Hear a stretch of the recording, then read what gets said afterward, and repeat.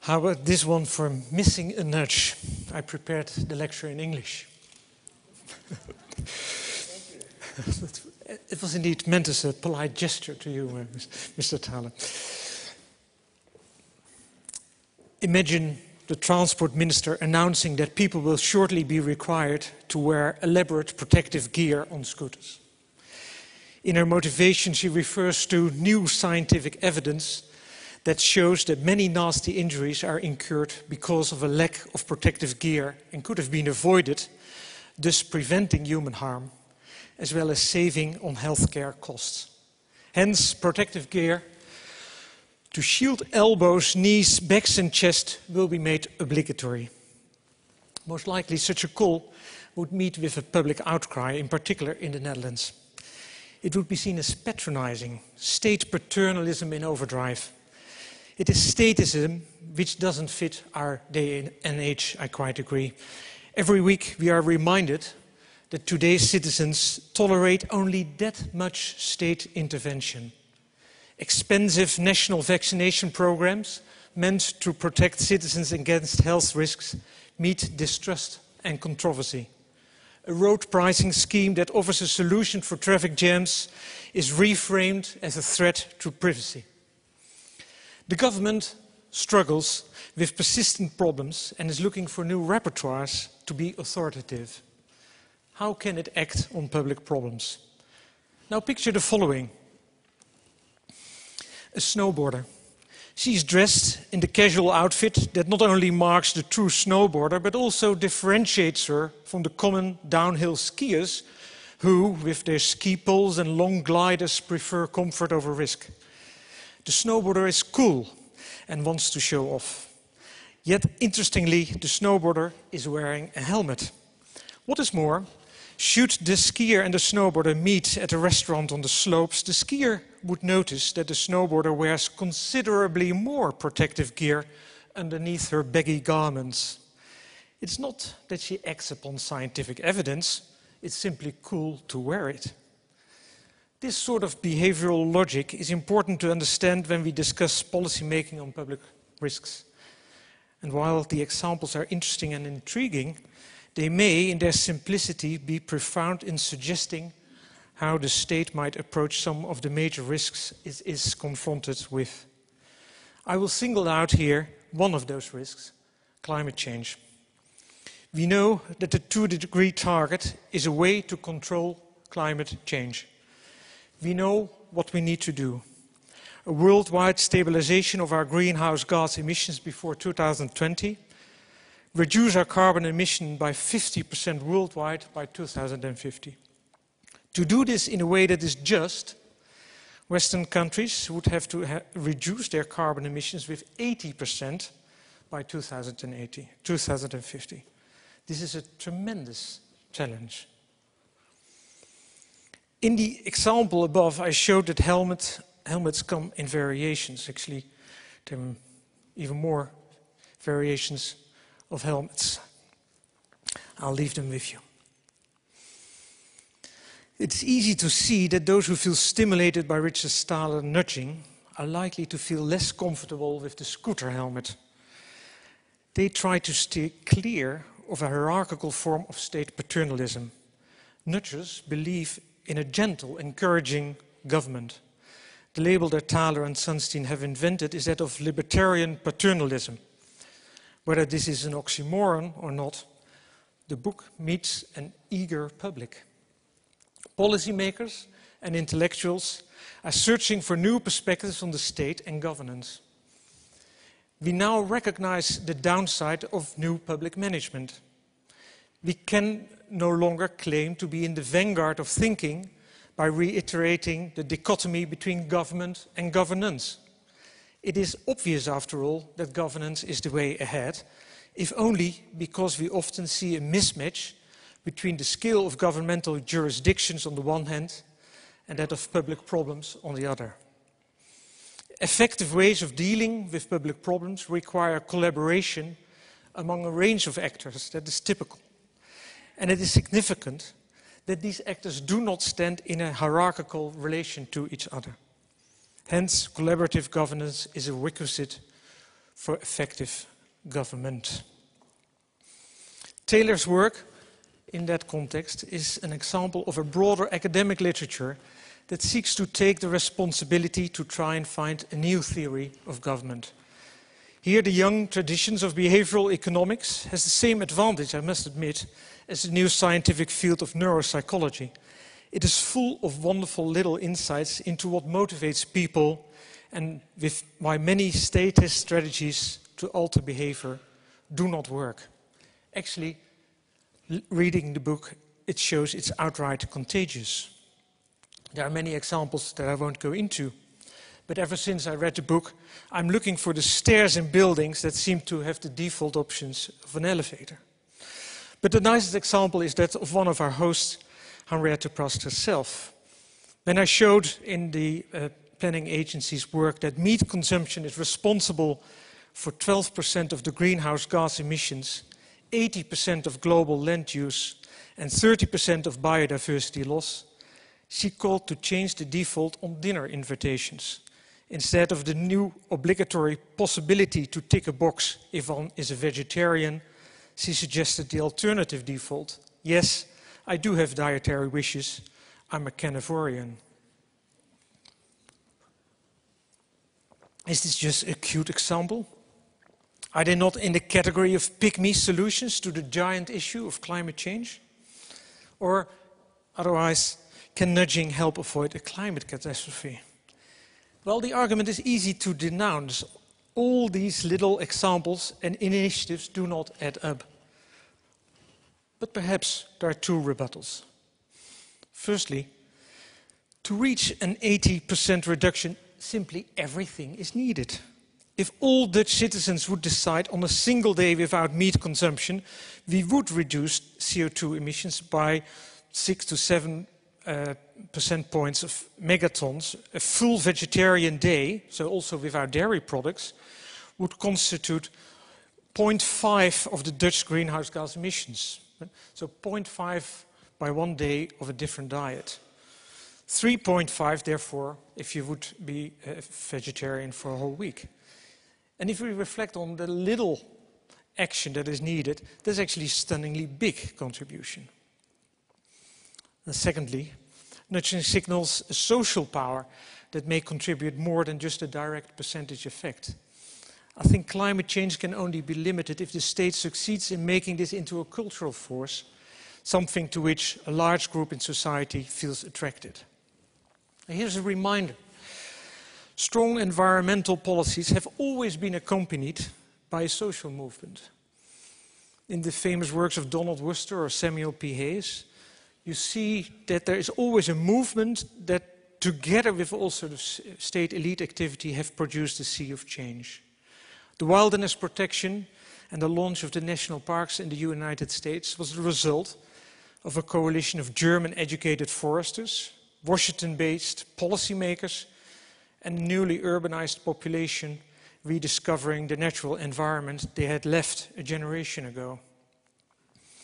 The big surge of environmental awareness in the 1960s and 1970s came from concerned biologists like Rachel Carson, local movements struggling with real pollution sites, and a newly educated generation that discovered and prioritized post-material values from the comfortable position of having grown up in families where parents had devoted their lives to beefing up the material quality of their families.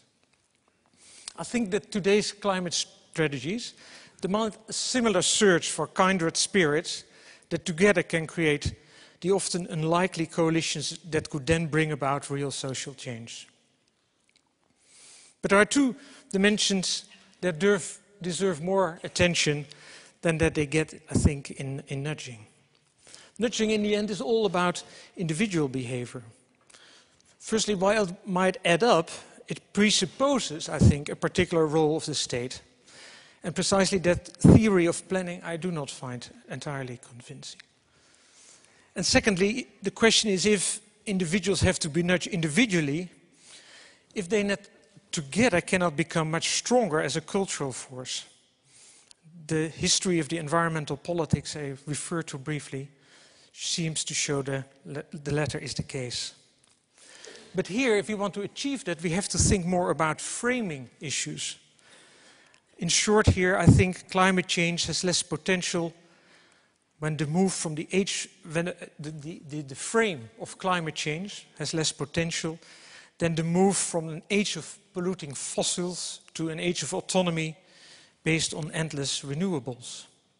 Key words that in an alternative discourse might have a big effect. Innovation, smart solutions, global justice, accountability and autonomy. And part of these words actually come from the nudge vocabulary. But let me briefly dwell on the state first. I think that nation states are, and it might come as a surprise from my mouth, going to be the single most important players in guiding the energy in the right direction. However, the role of the state, I much prefer the helmets actually. I think nation states are going to be the single most important players. However, the role of the state in this perspective is one of setting long-term goals and making fully clear that these are not open to discussion any longer. Mag ik mijn helmen terug? Dank u wel. The task of the state is to set clear limits and clear goals. It should create a level playing field both in space and time that provides the certainties and opportunities that are needed to unleash what I would like to call a creative competition. It requires judicial and institutional means we cannot do without. For me, the true power of nudging is not in the cute examples, but in the central idea of setting the defaults right. That is persuasive. All forms of organization come with a bias, as the American political scientist Scott Snyder observed in the early 1960s. Later that decade, Bacharach and Barrett famously elaborated that idea that power is embedded in non-decisions. These ideas are not now very relevant for the climate debate. Our society's default is based on the consumption of fossil fuels. In ordinary life, we take one non-decision after another, with which we perpetuate a non-cool, climate-harming lifestyle. But states can, of course, choose to change defaults. Set rules that made it attractive to conserve energy and to turn to renewables. It is a state, however, that defines these new priority rules. New priority rules that might, for instance, be based on a trias energetica, with the highest priority for energy saving, followed by using renewables and then followed by clean fossils. Combine this with explicit commitments to CO2 reduction targets that are predictable, and climate change policies might start to bite. The appropriate instrument for this, however, is a climate bill, like the UK has adopted. Because I suppose the one thing that needs to be achieved is that it is a non-partisan type of predictability that in time also provides a level playing field. Here, the devil is in the details. But it's also here that nudges can be created. For instance, make citizens into producers. Give them the priority on the grid if they themselves produce renewable energy. The same would apply to businesses and firms, obviously. It's called feed-in tariffs. Secondly, decentralize goal achievement. Set your national targets and provide the incentives to compete. Allow creativity in goal achievements. And thirdly, don't discourage, don't disappoint. Nothing would be more destructive than uncertainty about prices or rules in the coming years. Nothing worse than stopping a successful scheme in introducing renewables because too many people applied. While we do not have a feed-in system yet, new figures show that individual farmers and cooperatives today already are responsible for 45% of the existing wind capacity in the Netherlands. They simply saw an opportunity. It shows actually the societal potential for achieving climate change goals. But there are two major instruments, I suppose, that can hardly rate as nudges. State can give this societal project a tremendous boost by insisting on internalizing environmental costs, by making fossil fuels expensive. And I think the labels you showed on the electricity door hangers, or people having their electricity bills, I mean, it starts to work if the price of electricity is higher. We do actually have these possibilities to compare yourself to your neighbors, but there's no incentive to be too concerned about it. So the single biggest stimulus is putting a high price on CO2 emissions, and perhaps punish misuse of rules meant to prevent climate change. There are always loopholes, fix them. Secondly, the framing issue. The second addition to the nudge perspective is the framing dimension. The current frame of climate change is about 80% reduction, cap and trade, the threat of an apocalypse, coordinated policy plans, but it might not be too helpful to make this into a broader cultural force. What might help, however, is showing how pathetic a continued reliance on fossils actually is. Young people like iPods, not clumsy cassette players. And it is that young generation that will have to act. House owners like low electricity bills and cheap mobility. All people in the West like to think of themselves as autonomous choice-making individuals. You tap into that resource by framing the challenge as one of harvesting the endless resources of renewables. Show that this is a target for our abstract knowledge economy, EE, our universities and firms. Set as a goal regaining autonomy and make neighborhoods, cities, firms work on their own non-carbon profile. And use as keywords clean, innovative, globally just, and accountability. Ladies and gentlemen, Copenhagen will stage, one way or another, the joint action of political leaders. But then climate change politics will come home. States will then have to act on their promises. And at that time, a crucial choice will have to be made. Are we going to force people to comply, or are we going to change the default and allow people to readjust? It is actually a choice between helmets. I personally would go for the snowboarders. The snowboarders in my story are the cities, firms and citizens, perhaps even the neighborhoods, that start to protect themselves against the risk they fully well understand and get satisfaction out of being innovative, autonomous and accountable. If the government allows those groups to profit maximally from taking the lead, then the break out of the fossil era may be slightly more likely. Thank you for your attention.